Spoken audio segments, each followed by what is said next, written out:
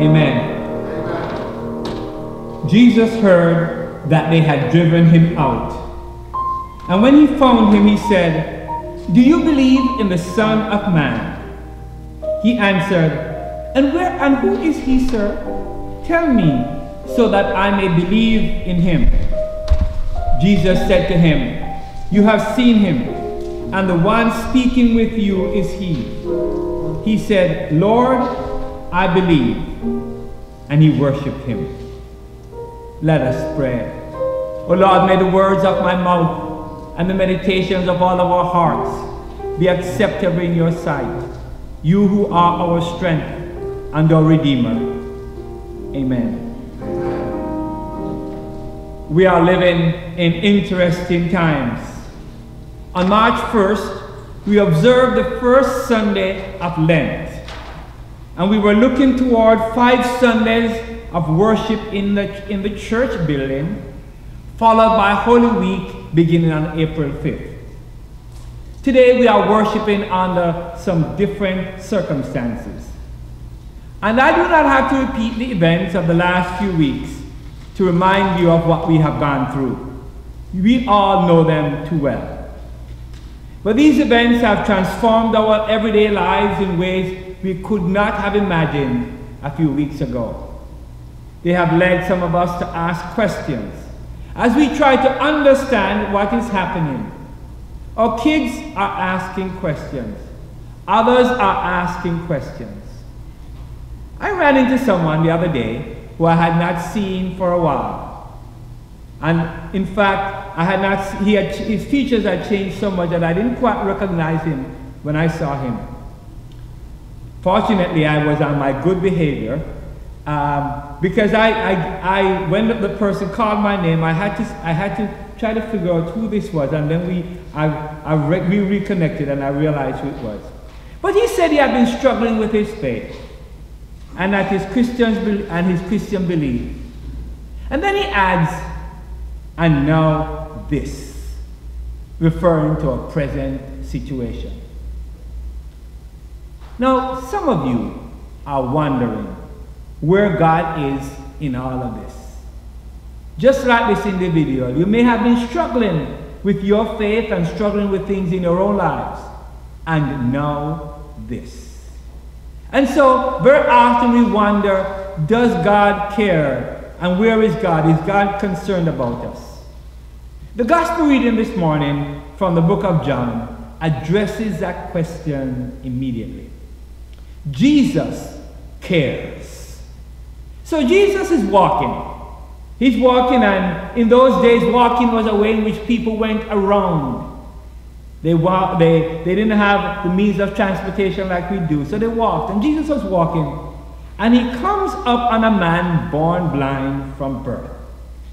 And that evokes a question from his disciples. They say, "Rabbi, who sinned, this man or his parents, that he was born blind?" Ancient traditional Jewish speculation was that there was a connection between sin and illness. Many people believe that a parent's sins were visited on the children and caused suffering. So it was not abnormal to ask a question like this.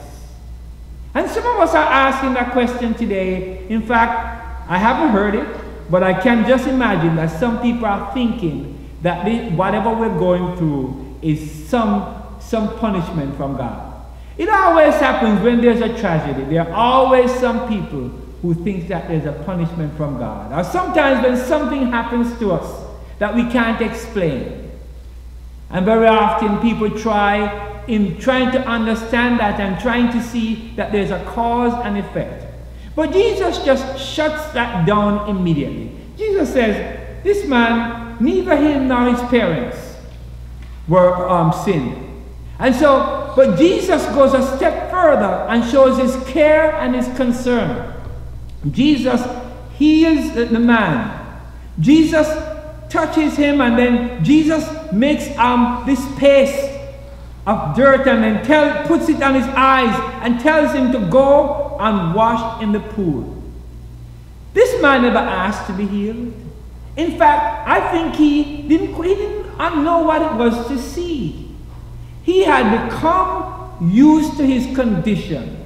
Like very often we become used to our situations and our circumstances. We don't know any differently. We don't know any better. And so he was quite resigned to this situation. But this shows us God's care and God's concern. Jesus just searches this man out, and Jesus, without him asking to be healed, Jesus heals him. Now there are situations in the Bible where people ask to be healed. Lord, heal me. They heard about Jesus and they wanted Jesus to do something for them. But this man did not ask. God cares about us and God sees us in our own situations and circumstances. Sometimes we don't even know to ask. Or sometimes we don't even think that God is going to hear us. But God through Jesus, made a move toward this man. Now, there's something about how God cares and God is concerned about us, as exemplified in the life of Jesus. Jesus knew that this act was going to get him into trouble. Why? Why would an act of healing get somebody into trouble? Because Jesus was performing this act on the Sabbath day. Now, uttering the words would not necessarily constitute work, but Jesus' act of getting this mixture and putting it on the man's eye was considered to be work. And so the moment that Jesus did this, it caused a stir in the entire community. So first of all, people started to see this man healed and they started to react. They wondered what had happened to him. And so the news got to the religious authorities, the Pharisees, who were guardians of the law. And especially on the Sabbath day, they were the policemen. Any infraction of the Sabbath laws, they would come down on. That was what they occupied themselves with, among other things. And so Jesus knew that this was going to be problematic. But that reminds us that Jesus is willing to stand with us. And Jesus' care is with us, no matter what the cost. And that's what we need to remember in these days. That Jesus is our hope. And Jesus stands with us no matter what the cost. And even when we don't know the dangers. Now this man did not know what was going to happen to him. He did not know how his life was going to be changed by the action of Jesus, our hope. So, story gets around, and the whole community is abuzz that this man, who many people think had been born in sin or that his parents had committed sin, was healed. So, why did this happen? How come? Well, the parents were called in. And the parents were in a difficult situation because they were warned that if they had talked about this Jesus, that they would have been put out of the synagogue. And so there was this awe and this sense of fear. But I want you to know that when Jesus does something in our lives, Jesus' care and Jesus' concern does not stop there. I want to talk a little bit about what I call Jesus' creativity, where Jesus can take something and make it out of nothing, where Jesus can take somebody who was blind and give them sight. Jesus can take someone who is lame and make them walk. So, as the story goes, the parents are interviewed. They are brought in because now there is a big investigation. You would not believe that a healing would bring about an investigation, but that is what happened. And so the parents were called in, and the parents, wanting to cover themselves, said, well, you know, a lot of the questions you're asking us, we don't know. Why don't you ask him? You know, he's old enough to answer. And so this man comes in.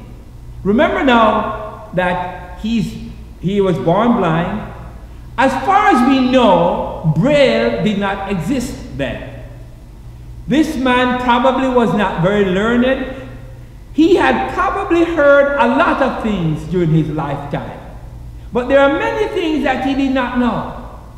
But such is the power of God, that as he is called in before the religious authorities, there's a certain amount of understanding and knowledge that he shows.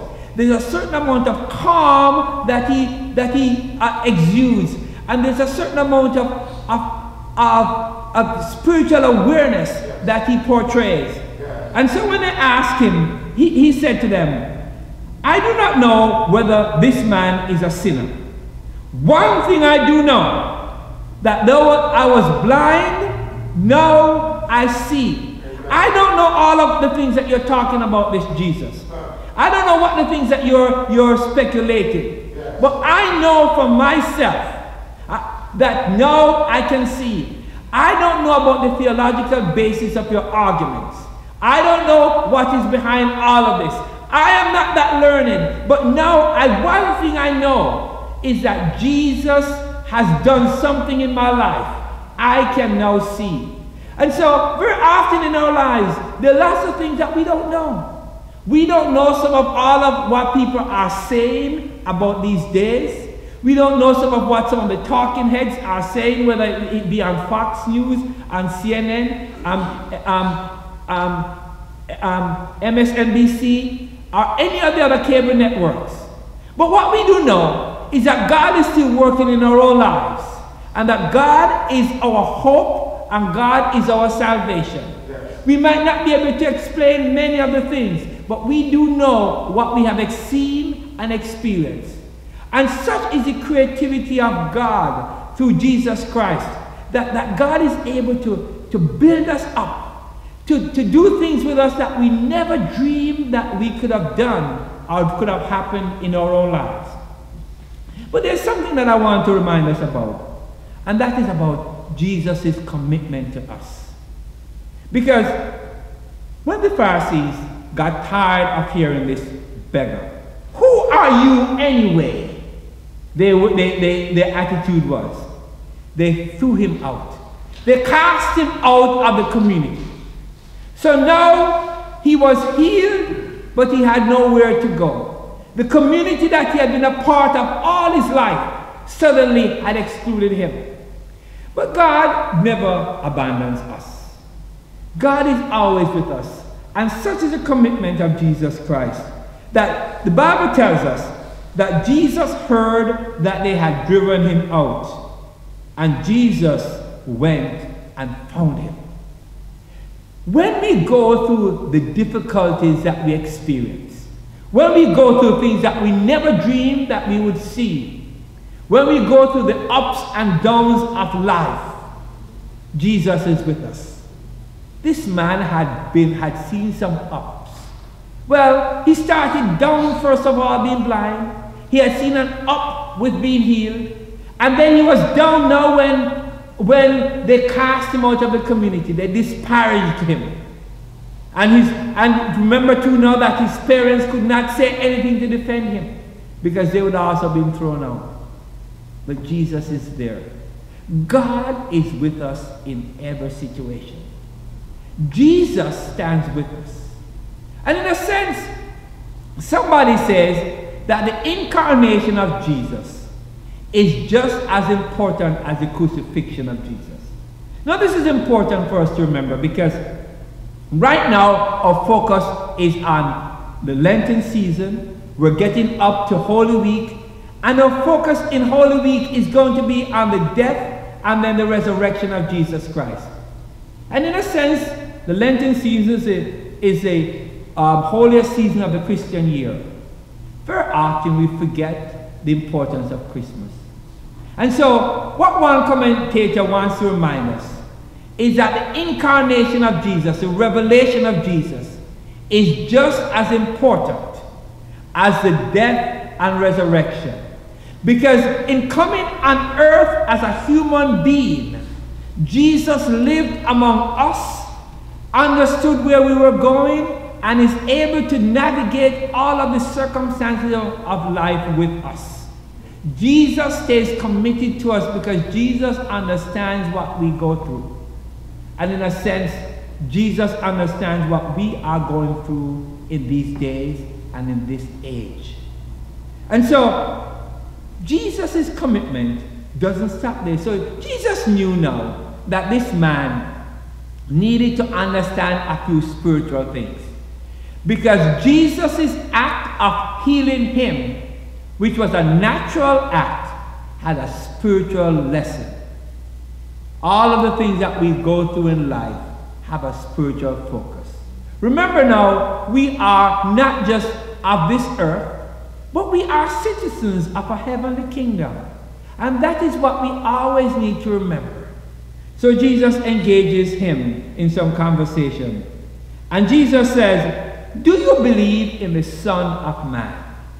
Do you believe in the Messiah? Do you believe in the one that God has sent on this earth to make a difference in everyday lives? And he answered, and who is he, sir? Tell me, so that I may believe in him. Jesus was hiding in plain sight. This man didn't quite understand how it was that God had cared so much for him, that God would send God's own Son to be with him and to actually reveal God's self to him. And when Jesus said, I am he said, you have seen him, and the one speaking with you is he. He said, Lord, I believe. Some of us are searching for the revelation of Jesus. And like this person I mentioned earlier, there are times when we go through our difficult times and we wonder where Jesus is. Where is Jesus in all of this? But Jesus is so committed to us that Jesus is not going to leave us. Even when we turn our backs on Jesus, even when others turn their backs on us, Jesus is still going to reach out to us and be there. And Jesus is going to find a way to reveal Jesus' self to us, God's self to us. And it reminds us that we are so important in God's sight. That God sent God's only Son to walk on this earth. And then to personalize that relationship. Personally. And so this man born blind was going about his regular activities. We're not told what he was doing, but it's not far-fetched to think that he was probably begging like many people in that situation would. But out of that, in that situation, God came and God revealed God's self. And Jesus, our hope, made a difference in this person's life. I pray that today, no matter what you're thinking, no matter what you're going through, no matter what are the signs around us, that we will remember that Jesus is still our hope, that Jesus will not abandon us, and that God did not send God's Son just for the fun of it. God sent God's Son so that in the individual lives, we can experience this Jesus. We can experience this Son of Man. And I pray that all of us this day will be like this blind man, delivered from the spiritual blindness, delivered from those things that keep us down, delivered from those things that keep us outside of the community. And that indeed we'll be so transformed that we will become bold disciples of Jesus, willing to talk about Jesus, willing to talk about what Jesus has done for us, and being able to come face to face with the possibilities that lie in Jesus. May God be our strength in all of what we are going through this day. In the name of Christ we pray. Amen. Let us pray.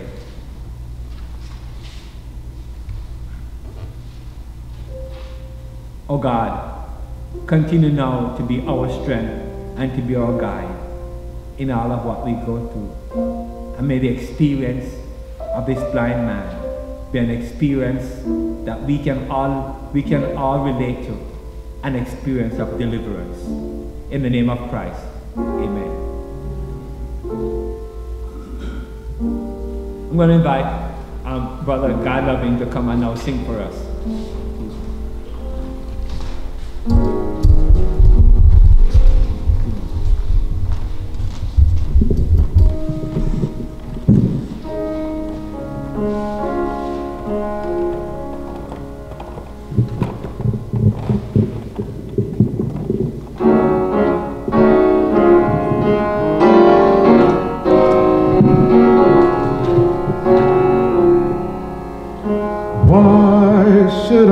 feel discouraged? And why should the shadows come? Why should my heart feel lonely and wish for heaven and home, when Jesus is my portion, a constant friend is he. His eye is on the sparrow, and I know he watches me. His eye is on the sparrow, and I know he watches me. I sing because I'm happy.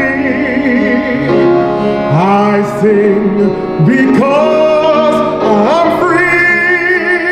Yes, his eye is on the sparrow, and I know he watches me. I sing because I'm happy.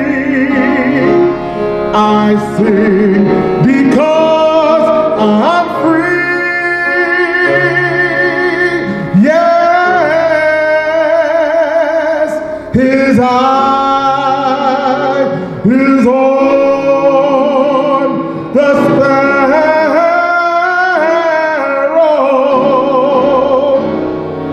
and I know, yes, I know,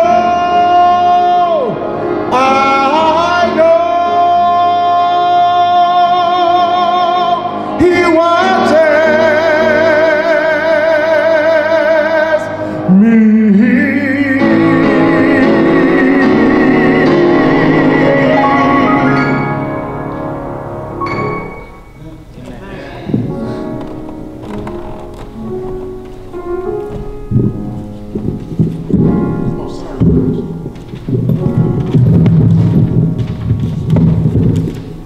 Now, this is a part of the service where we normally have all your offerings. And so I want to say a word about our offerings going forward as we get into this new time.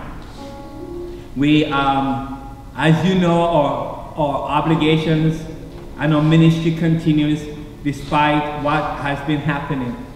And so we are, as a church, we are very dependent on all of our contributions to make sure that this ministry goes on.